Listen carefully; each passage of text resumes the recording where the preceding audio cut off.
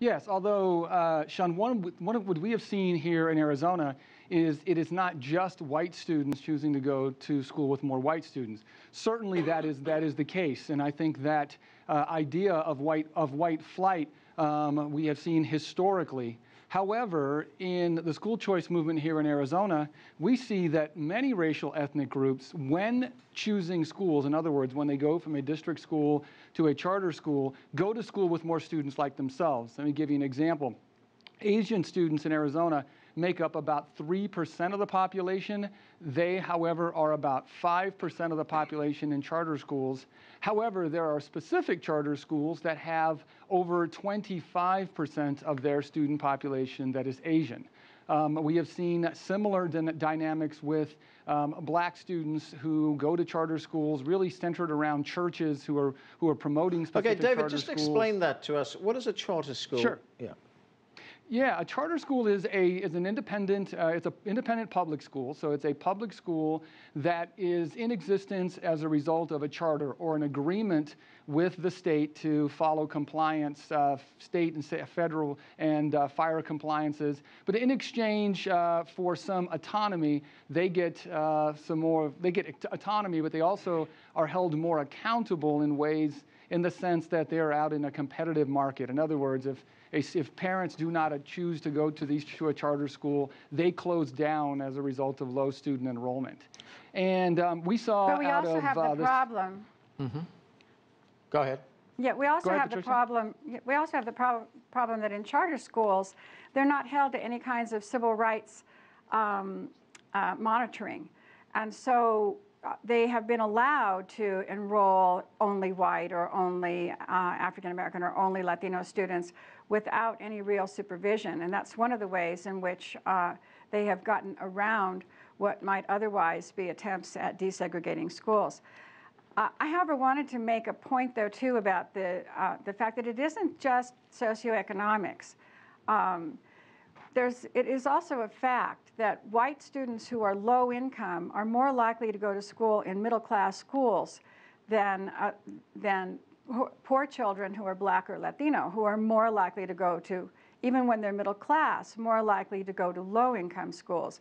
So much of this has to do with housing segregation in neighborhoods. So, Patricia, you're saying now, if suppose a black kid who comes from a low-income neighborhood wants to go to a middle-class school, that kid won't be necessarily stopped, but there would be difficulties getting to that school, things like distance, transport. Yes, yeah. Because they're not required to provide transportation. They're not required to provide information to those families. And it can be very, very difficult for these families to send their children to another part of the city or another area when they have no transportation and may, in fact, not even be aware of those opportunities. Carynne, when we get back to the impact that segregation, Shaun, yeah, go ahead. Yeah, I was just going to say, unless the kid is athletically gifted, then all of a sudden it becomes in the best interest of that school to find a way to get that athletically gifted black kid across town, no matter what it takes, to play basketball or football, to raise sort of the athletic profile of the school. It's quite a paradox that really, underscores the self-interest of schools that are predominantly white. Right, and Carynne, when we look at the impact that segregation is having on students of color, many of the researchers, many of the investigators who've looked into this found that in schools with a predominantly African-American or Hispanic school population, there are disproportionately fewer courses offered in things like math and science and college prep.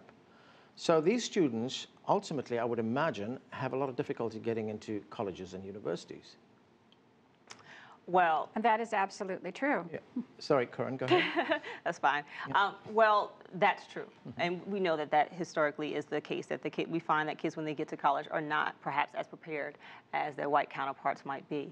I happen to work in a middle school that is a STEM school, but I've worked also in the high school, and we happen to do a pretty good job in preparing kids for that. But we do realize STEM school is one that prepares kids for the idea of science, technology, education in terms of math too. And so it's the whole idea of we're integrating all those things that we know are part of the careers of the future. And we realize that we receive kids who are not on grade level. And so we do a lot of work to build up that gap. And again, that gap goes back to how prepared our parents are to support their kids.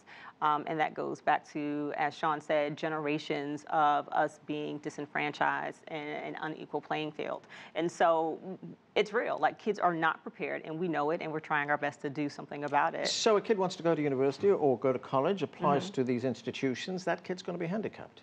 Absolutely. Absolutely. Yeah. And I can speak for myself. I'm single parent. I'm from a single parent from North New Jersey. My mother worked 3 jobs to put me through school.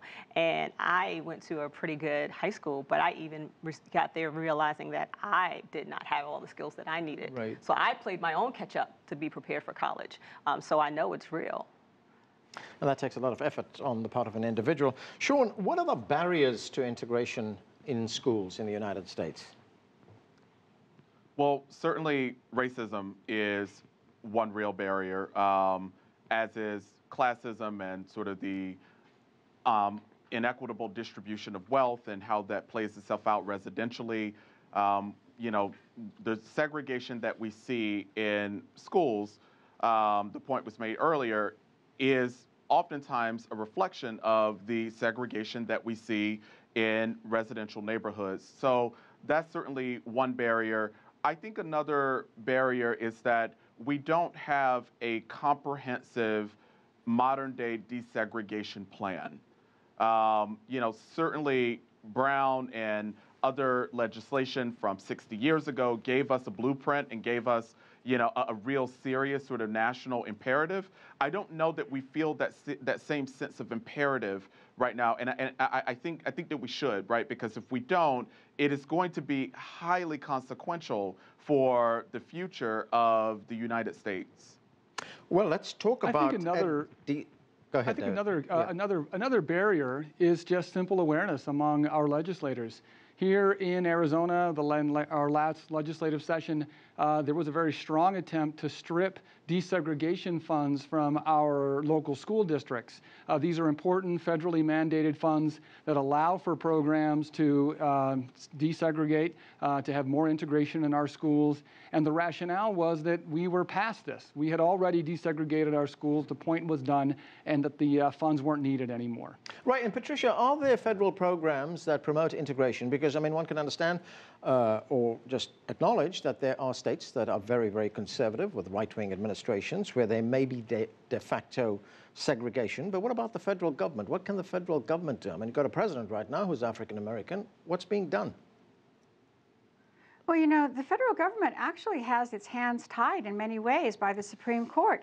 We had a decision just a few years ago called Parents Involved, in which schools that were districts that were voluntarily choosing to desegregate their schools were not allowed to do so if they were going to use race as a factor in the desegregation. Now, that's somewhat absurd, right? If you're trying to desegregate racially, how can you not consider race in doing so?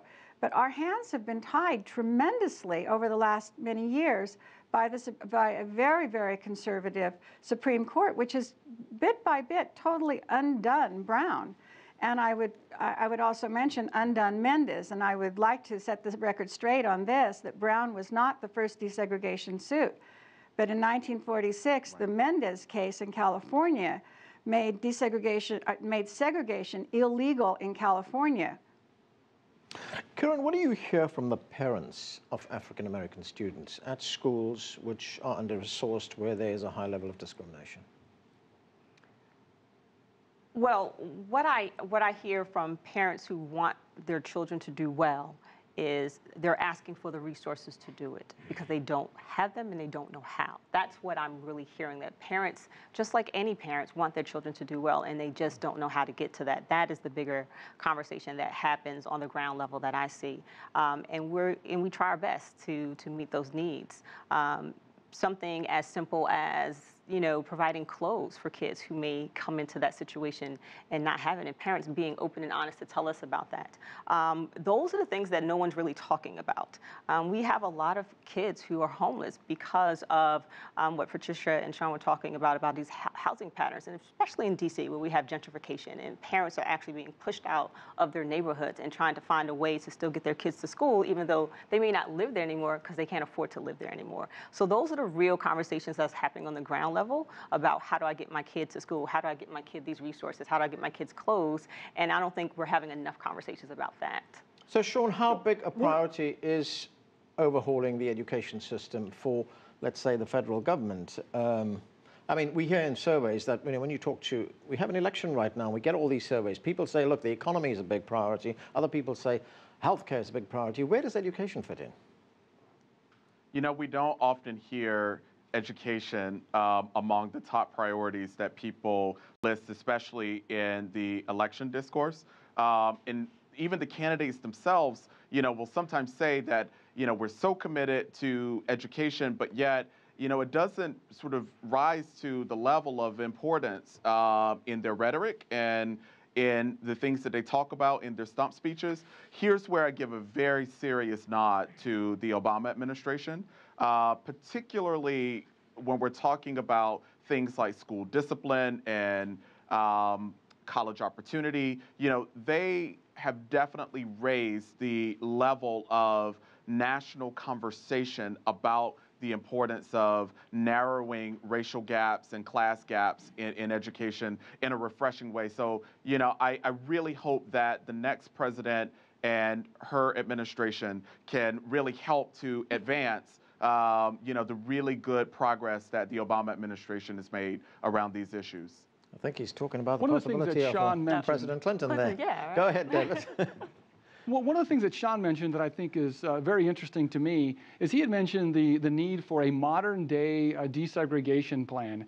And I think there's a lot of promise there, partly because we have a changing environment in education policy, even though states are very active in this space. And we could think, for example, of a couple things that could help out really tremendously, particularly given the prevalence of school choice in the United States. One is simple transportation. We talked about that earlier, but for those students who do want to choose to go to another school, and lots of times transportation is not made available, I think that could go a long way. And second is taking advantage of choice in a more positive way.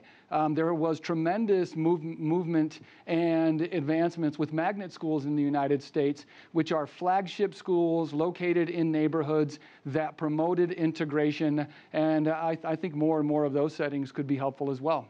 And sometimes it's not just a case of distance as well, is it? Sorry, Patricia, I'll get back to you. David, we have a school district in Mississippi. You have one school, which is 100% black, another school in the same district, which is 90% white. They are separated by, guess what? Railway tracks. Well, I think in those cases, for example, a flagship school that is very high quality academics, that is located in a place that is accessible, for example, to black students in that community as well as white students in that community, I think that those are very successful potential options as school districts look to think about integrating and finding really creative ways to bring communities together. Right. My daughters attend a magnet school. It's a very diverse school, and it attracts students from the local area, more of a depressed area of Phoenix, but it also attracts families from other places. And truth is, I believe both the community and the families benefit from the integration. Patricia? Yeah, we also know from other studies that families that send their children to desegregated schools are really quite happy with that opportunity. And actually, many families are seeking that opportunity and cannot find it. I just want to add that among Latino students, the majority are children of immigrants, and as well as other immigrants that we have. These children bring tremendous assets with them to school. They bring cultures, they bring languages that are needed in our economy. And there are ways to desegregate by doing more dual language schools and using international baccalaureate programs to allow these students to take high-level courses. Right. So, and these are things that can include all children, black, white, Asian, and Latino. Carynne, very quickly, And we I've have got seen 30 very seconds. successful programs. We've right. seen very successful programs in Arizona that desegregate, that are language focused or international baccalaureates. Okay, very quickly, Carynne, I've got a few seconds left. Can integration be achieved voluntarily, or do we need some laws to be put in place and some rules? I think we need some rules. Yeah. We have to be able to push the envelope and kind of force some things to happen. But with that also said, we also have to do more in supporting students to be successful in those environments. Possibly revisiting Brown versus the Board of Education? Possibly. Okay. Possibly.